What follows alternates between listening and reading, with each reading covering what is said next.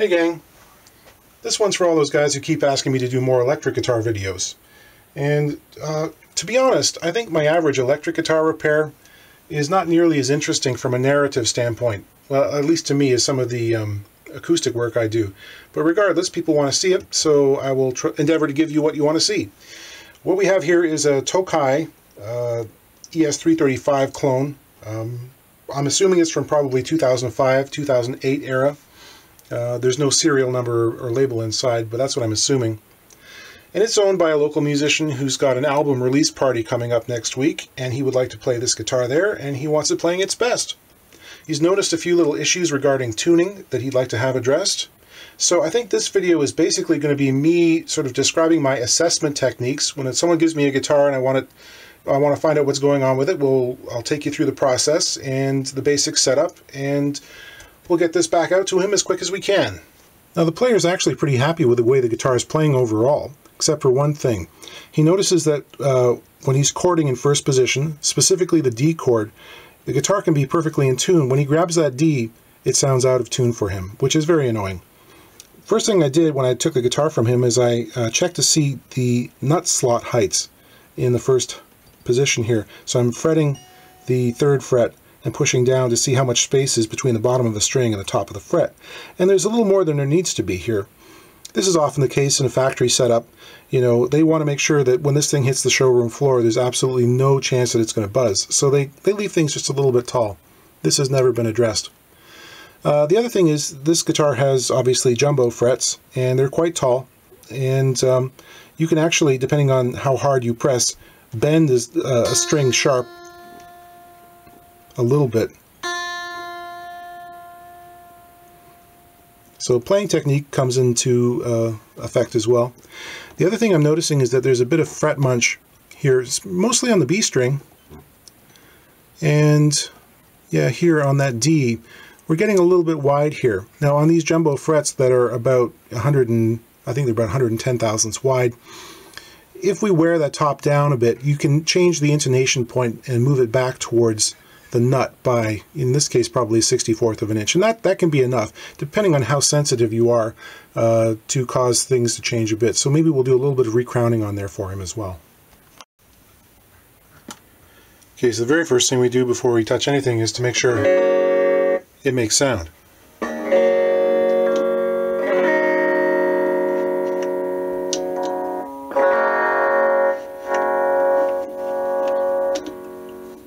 Controls are nice and quiet. They all seem to do what they're supposed to do, so we can move on. Okay, going to do an action measurement here. I always do that at the 12th fret, regardless of the instrument I'm working on. I know some people suggest electrics should be measured at the 17th, but because I work on so many different things, it's just helpful to have like a consistent baseline. So whether it's a bouzouki, a mandolin, or an electric guitar, it's the 12th fret. And I use a metal machinist rule for this, graduated in old-fashioned imperial 64ths of an inch, which will infuriate certain viewers. I don't care. I like 64ths because they're easily manageable, and I can feel the difference in height between 1/64th of an inch and another when it comes to action adjustment. And I can also see them on the ruler. Anything smaller than that, it gets hard to view. So I know there are other people who use feeler gauges to do this, or fancy little dial indicator jobs. There are other people who don't measure at all. They just, they know what they like and they can sort of do it by feel. To my mind, because, I work on so many guitars and sometimes they come back after a while, I want to check and see whether anything has changed. It's just nice to know what it was, so I measure. And despite being in 64ths of an inch, sometimes I'll say something weird like this happens to be 4.5 64ths. On the bass side, which is pretty nice. On the treble, ooh, we're pretty high actually. We are more than 6 64ths, 6.5 64ths on the treble side, which is pretty high. Way higher than it needs to be. That could also be causing some of the tuning issues. So we should probably bring those both in line and make them more consistent. Okay, so up next I'm going to check the neck relief. Now, in most stringed instruments, under string tension, there will be some up bow to the neck as the strings try to pull the neck towards the body. And a little bit of neck relief, or this slight bow, is beneficial, because the string, as it's vibrating, creates a kind of elongated elliptical, sort of an American football shape. And to have the frets mimic that shape, that means we can get the action a little bit lower without it buzzing. So to measure that, the way I do it is I put a capo on the first fret, and I will hold down the strings at around the body joint. I use feeler gauges to check the distance, the clearance between the bottom of the string and the top of the fret, and I usually do this at the 6th fret. And this actually has quite low relief. So when I'm setting up a new guitar, I usually shoot for about 10 to 12 thousandths. That was about 8 thousandths. So this guitar, yeah, it's around 7 thousandths of an inch relief at the 6th fret. It's low, there's no buzzing right now, and it's not too much of an issue. There are people who like to set up necks perfectly straight. That's fine if you've got a really good setup. If the frets are in great shape, you can do that. Most people, I mean, a good average is maybe 10 to 12 thousandths. The first thing I'm going to do before I try anything with the action is to bring these nut slots down so that they're at the correct height above the frets. And on these high strings, that's somewhere around 15 thousandths of an inch, but it's usually easier just to do them by feel.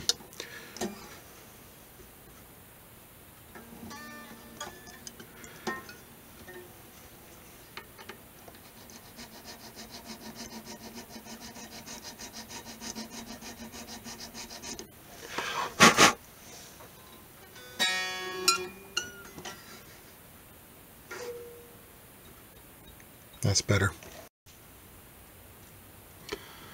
So it helps to pay attention to the style of music the customer plays. In this case, I'm going to be lowering the action on the treble side. He was quite happy with the action on the bass side of 4 1/2 64ths. I'm going to take the treble down to about 4, which is, I consider that kind of a good medium average rock and roll setup.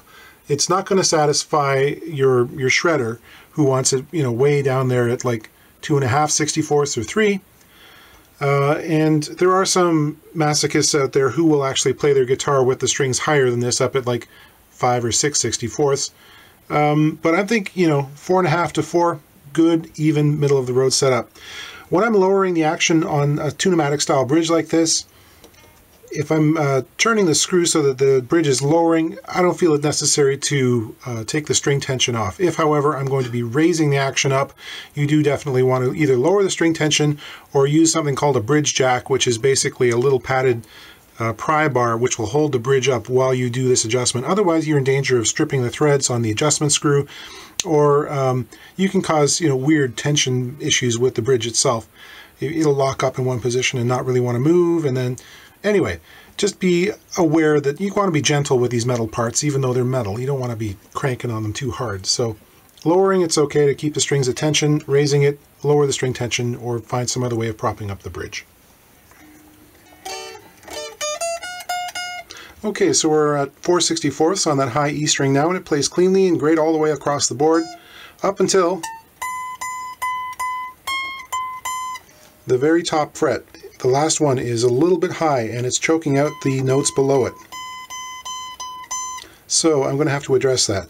This is sort of murky territory. Does this fall under the banner of a typical setup, like what you would normally do? No, but you really can't leave it like this. If you want it to play well, you have to do this. So I'm going to, as I said, address the frets at the bottom end of the board. I'll also do this one, just so it's clean for him all the way along. While I'm here, I'll measure the pickup height. I do that by fretting the last fret and checking the distance between the bottom of the string and the pole piece or the screw. And on the neck pickup, for humbucker, usually around 1/8 of an inch or 3/32 of an inch is pretty standard. That's about right. On the bridge pickup, however, I can tell right away that this is quite low. And yeah, it's almost 3/16 of an inch below the strings. Sometimes people will lower the pickup to sort of balance the output of two very disparate outputs, but more often than not, it's not been set up correctly. So I think what we'll do is, after we've done the fretwork and restrung it, we will bring the strings up, listen to it a bit, and then adjust it so that it's right. Normally I would expect to see about a 1/16 of an inch below the string for my bridge pickup.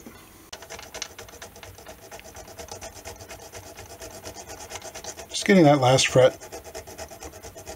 Yeah, there are guys who suggest I should put this on a plec machine for just this one little bum note at the very top end of the fretboard. Before I take the strings off, let's have a look at this. I find this really kind of novel. This player, when he strings, the string exits the hole, he bends it around over itself and crimps really tightly, so you've got this little rounded thing that you can't possibly hurt yourself with. That's kind of nice.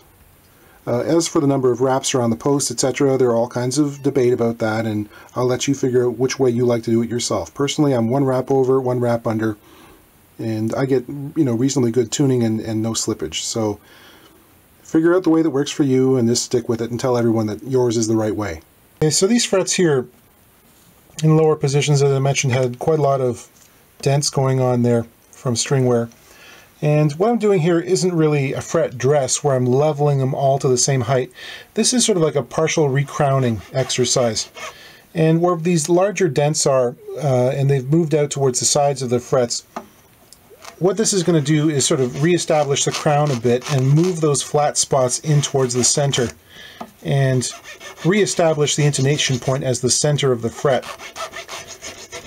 So what I'm using here is a 3-corner file which has a safe edge on the bottom which I've ground down. And it's what I like for this job. It's quick and easy and I can see what I'm doing.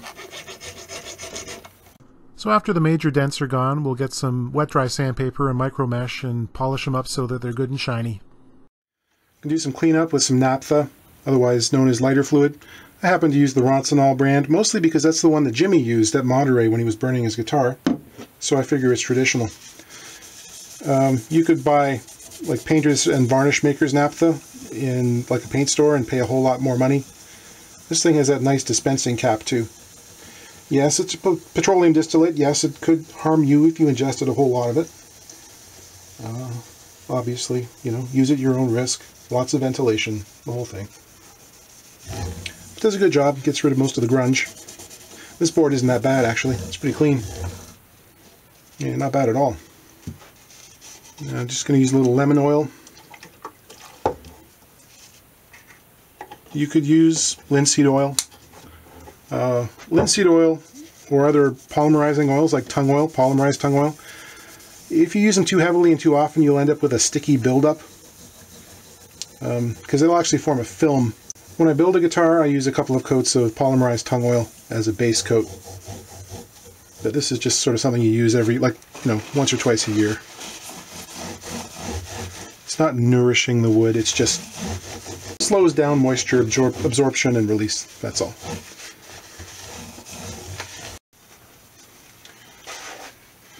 To clean the body, which is kind of dusty and gross, I'm going to use just one of the proprietary Guitar Maker's cleaner polishes.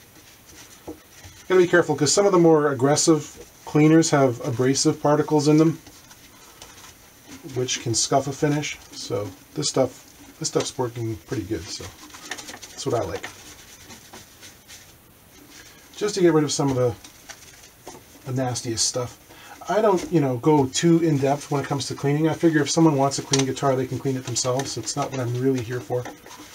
I'll get rid of the really major stuff. Unless you're going to pay me to clean it, I'm not going to do it. Okay, stringing a Bigsby. How do players do this? I look inside their cases, there's never a little wedge there. This is just a piece of soft wood. It's a wedge. It's got some cork on the bottom. And I use it after I get the string around the pin. And this just wedges in under there, either from the back or the front, depends on the style of the Bigsby. And it just keeps things in place while I do the rest of the whole procedure, getting the string underneath the arm and over the bridge and into the tuning post. And it's not going to fall off. Like without this, every time you do this, it falls off at least once. So there's your tip for the day.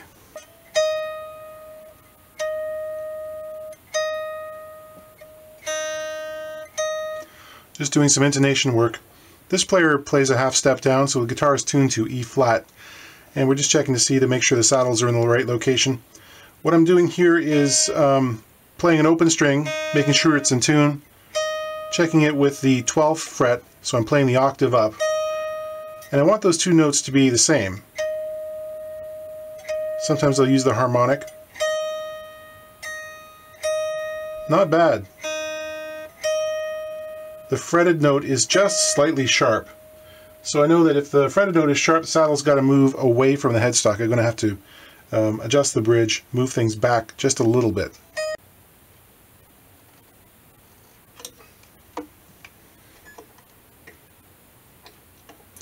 In this case, one turn of the screw should probably do it, because we were awful close.